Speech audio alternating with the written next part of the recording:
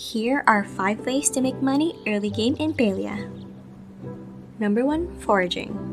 One of the easiest things you can do is forage. You can easily find these glowing gatherables wherever you go. Just pick them up along the way, it won't take too much of your time.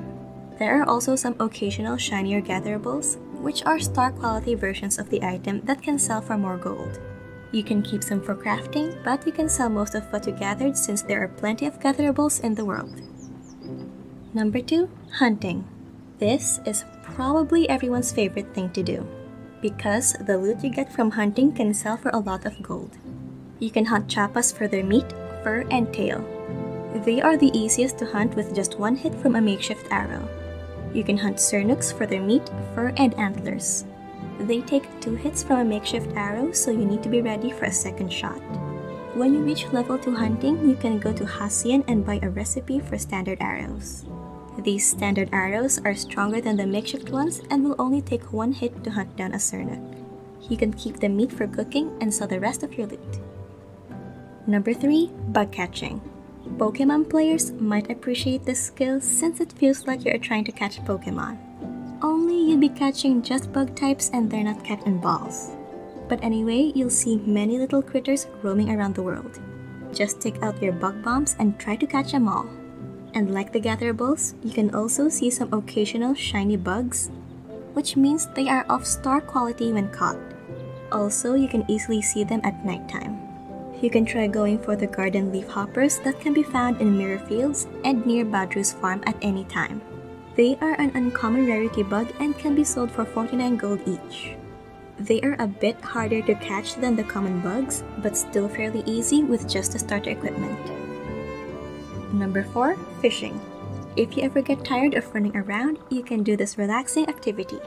There is no competition for the fish spawn unlike in hunting and bug catching, so you can fish all you want since the waters have unlimited fish. And look out for ripples in the water. Fishing in that spot has a good chance to get you a star quality fish. Also try to fish next to a friend or a stranger. You'll get this fishing with friends boost for 10 minutes.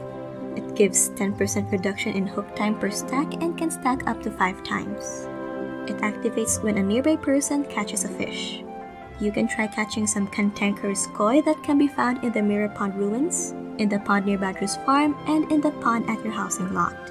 You can catch it without bait during the day and at night and can be sold for 50 gold each. You can keep the fish for cooking or you can sell them as is. Number 5. Gardening. Every farming sim player knows the power of gardening for passive income. Till, plant, and water your crops every in-game day, which starts at 6 AM. And make sure to check for weeds too. Buy seeds at the general store and check the description of each seed.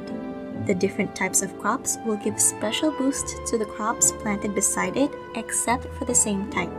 So you can plant where to plant each crop type and make good use of the boosts they give.